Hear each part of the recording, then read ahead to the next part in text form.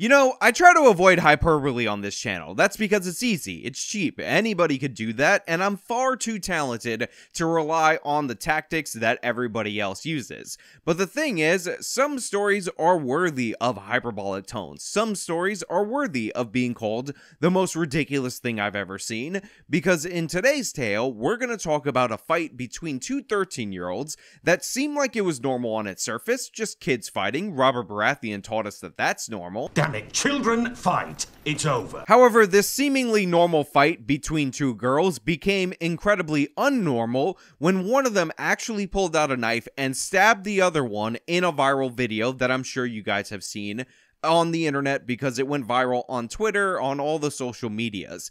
And it ended up becoming even more abnormal because Gasco, the district attorney in name only for Los Angeles, decided to undercharge this attempted murderer, and the consequences of that are so absurd that we're gonna have to do a deep dive into this case. Now, before we get into that, before I explain this whole case to you, this video is sponsored, so I'm gonna have to toss it to the sponsor, but be sure to come back here on the other side because you're not gonna believe the twists and turns in this case. If you've noticed an increase in wrinkles, fine lines, and bags under your eyes, guess what? You might not just be dealing with the normal signs of stress because of the new year. You might actually have had a decrease in your production of collagen within your body. You might also be noticing that your skin elasticity is a little bit down, your hair's thin, and your skin overall is also thin. This is largely due to the fact that our body slows down its natural collagen production, and one of the things you could do to fight back against it is go over to healthwithjustice.com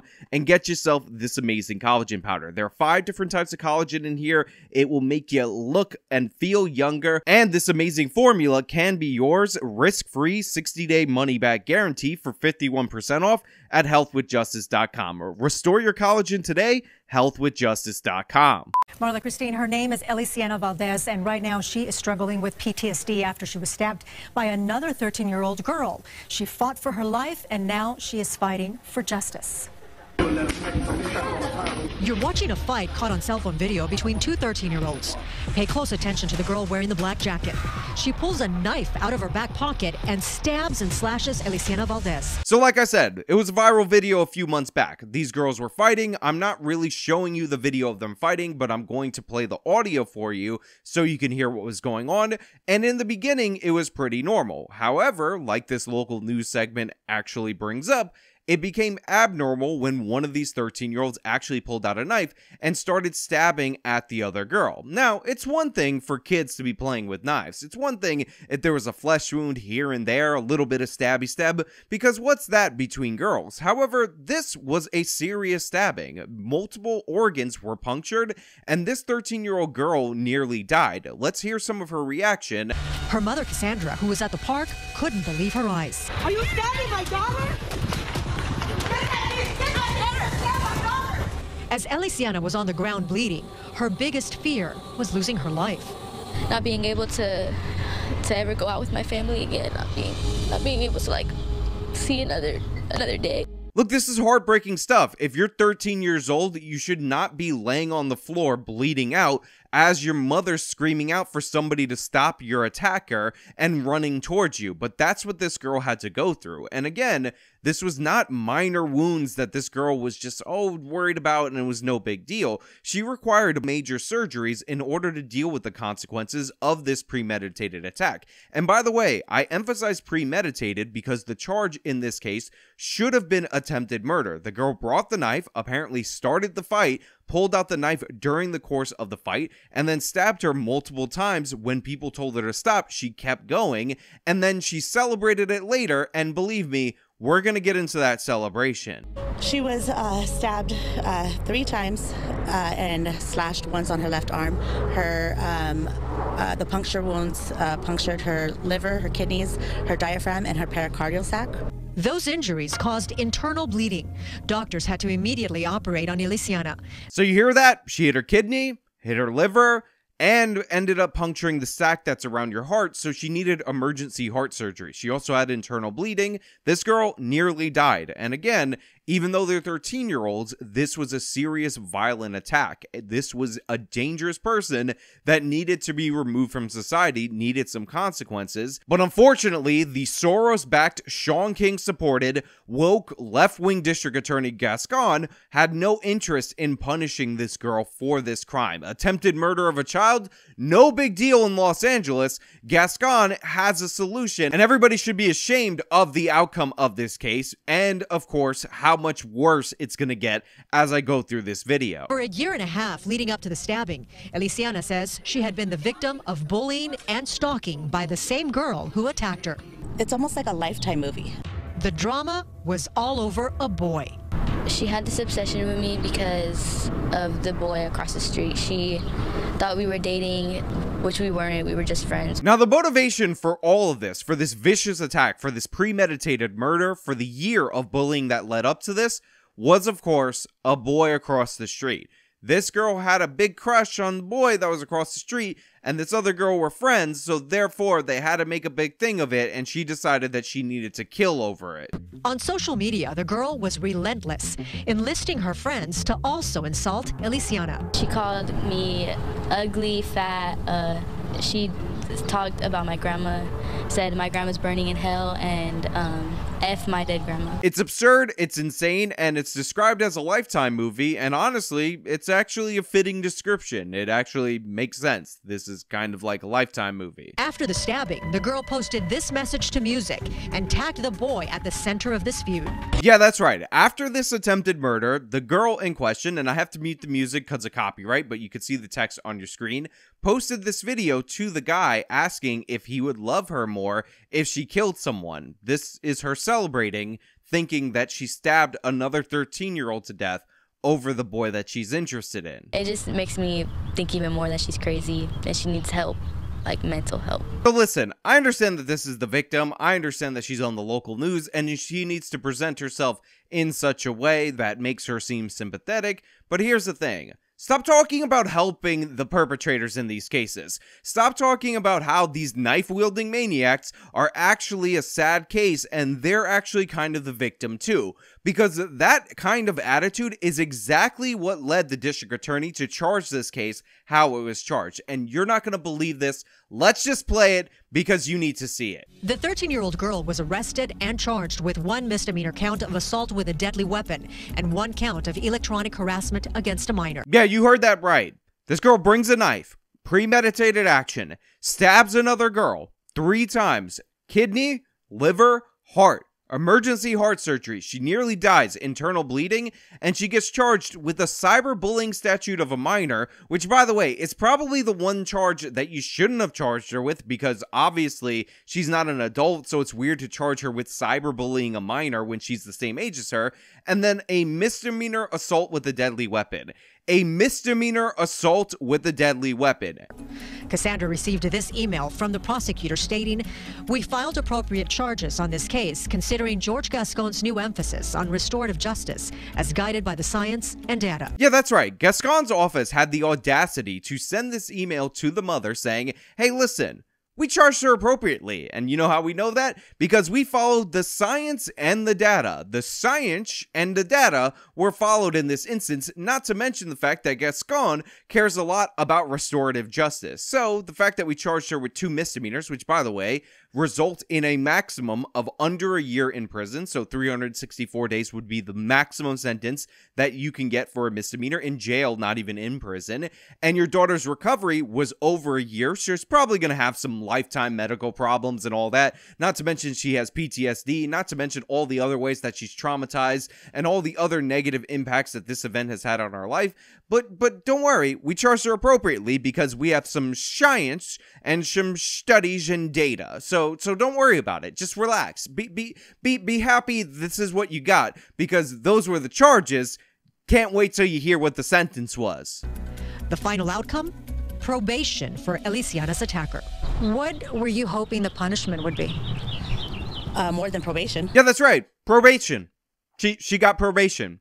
She nearly murdered somebody and got probation. And I'm gonna tell you, that there's an answer for why she got probation. You're going to hear it, but you're going to have to hold off a little bit because now we're going to talk about the lesson that the mother should have learned from this, because she was actually an advocate for these woke criminal justice policies until she actually experienced them. Cassandra is conflicted. She believes in restorative justice, but as a community activist, I fought with organizations to change the laws. And when I was fighting for these laws to change for these young people, never did we intend for somebody to commit premeditated attempted murder at 13 years old and get completely away with it. Now look, she was an activist, obviously a wrong-headed, foolhardy activist that actually pushed for this soft on crime legislation, specifically when it came to children. Now, some of you are going to say, you get what you advocated for, leftists experiencing their own policies. However, I think that's incredibly cruel to say to somebody who wasn't victimized by a crime based on a policy that they advocated for, but nearly lost their daughter based on policies that she advocated for. Also, and this should be pointed out, and I'm okay to point this out because I am half Latino myself, but when you're a bunch of Hispanics and you're all wearing blue, that tends to make me think that you're not all wearing blue because you coincidentally happen to be big fans of the Los Angeles Dodgers. It seems like maybe she had some questionable affiliations, and even some of those young people in the organization that she was advocating for were probably from a gang-related background. So yeah, she kind of messed up, she kind of stumbled and bumbled in her past, and it ended up resulting, maybe in an abstract sense, because I don't think that this woman actually got the change in policy.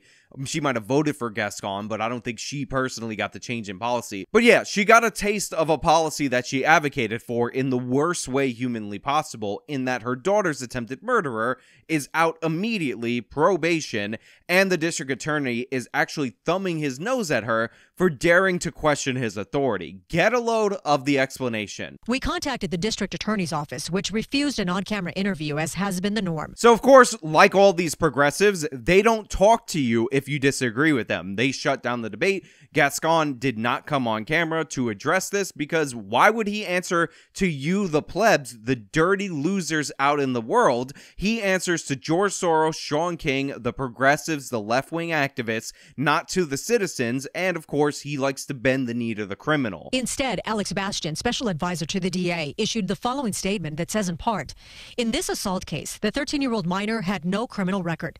This disposition takes into account the safety of the victim and looks to prevent future harm by ensuring the minor also receives treatment." Yeah, that's right. This minor, this 13-year-old, the attacker, the one, who attempted murder on camera for the world to see, she never attempted murder before this. So if you think about it, this is only the first time she stabbed a girl over a boy in 3 vital organs and required that girl to have emergency surgery in order to save her life.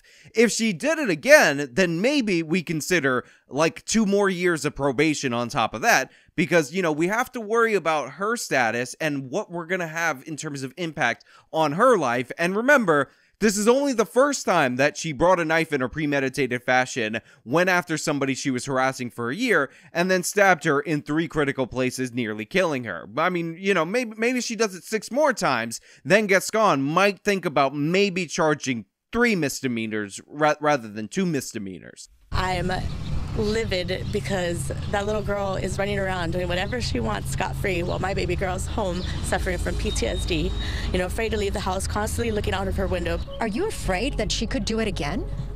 Yes, I feel like her being on probation isn't enough. This little girl is obviously terrified. She's been through a year-long recovery, has PTSD, is afraid to leave her house, looks out her window because she feels like this girl, who by the way knows where she lives, might come back and try to finish the job, but she can take some solace in the fact that DA Gascon said it was only her first time offense, so she never did it before, so that's why she needed probation. And remember, we gotta think about the other victim in this instance, which is the girl who tried to murder you on camera, because that's the other victim, because she's just a minor. I mean, you were like so much older, being the same exact age as her, and by contrast you got stabbed a bunch of times and she did the stabbing. But if you really think about it, we gotta have some restorative justice, so maybe she'll send you a bouquet of flowers to your funeral and you'll feel like you've been restored. Cassandra says the 13-year-old attacker made a statement that she wasn't done with her daughter. Understandably, that has her extremely worried. After she thought she killed her, she celebrated by sending the boy that video message that we talked about earlier, asking if he would love her more if she killed someone for her, beating the daughter who she thought she killed at that time. You know, she was celebrating that. But then when she found out that this girl survived, this girl that's hiding in her home that lives in the neighborhood, and she only got probation, she decided to say that she wasn't done with her. So she's still threatening this girl, but it's okay, because according to Gascon, even though she did bully her for a year, even though she did stalk her, even though she did stab her in the heart, you know, in the kidney and in the liver, and, you know, she required emergency heart surgery, this is the first time that she threatened to kill her again after the first attempted murder. So honestly, right now, it's no big deal. Don't worry about it, and don't bother asking Gascon for any kind of explanation, because I don't know if you guys know this, I don't know if you guys are aware of this, I don't know if you guys are feeling this, but that girl is also the victim too. I mean, she felt very sad when she was forcing that knife into that little girl, and honestly, you should kind of feel sad for her, because there's some possibility that she's in fact Aladdin. And honestly, if you really think about it, the real criminal in this case might be poverty. The reason this girl stalked on social media, rallied a bunch of her friends to stalk this girl on social media, and then went to stab her in a park in a premeditated act of attempted murder, is probably because she wanted to get bread for her family. She's kind of like Aladdin in that way, and if you think about it, nobody can fault Aladdin, which makes that boy Jasmine and makes this girl Jafar. Look, what these people have done to our criminal justice system is absolutely horrific, and if you want to be sympathetic to somebody, stop turning the perpetrator into the victim and be sympathetic to the 13-year-old girl who's afraid to leave her house because some other girl stabbed her randomly. And I know a lot of you might have gotten on board with some of these ideas because you were well-meaning. Think about how the mother felt when she actually had to live with the policies that she advocated for in what I'm sure was a well-meaning and genuine way. There are real consequences to this. There are real consequences to losing sight of the fact that perpetrators, predators, are the ones that we should show disdain for, not law enforcement, not freaking everyday people that just want to live under peace. This idea that we're going to have some kind of restorative justice when this girl is still threatening her, and by the way, how is that not a violation of the probation? You should have been charged with attempted murder. The girl you try to murder is still afraid of you, and you're still threatening her, and somehow that's totally fine for Gascon, because I don't know if you know this, first time offense, no big deal. It's only her first probation violation where she threatened to commit the same crime again. No big deal. Don't worry about it. Keep voting for Gascon, and don't worry if you try to do a recall, all of a sudden they're going to care about signature matches and block that petition. Anyway, that's all I really have for you guys today. Thank you so much for watching. If you liked the video, show them by leaving a like, subscribe for more content, follow me on all my social media, support me via the support links in the description box of this video. This has been me talking about an insane story, but an even more insane criminal justice system. Till next time.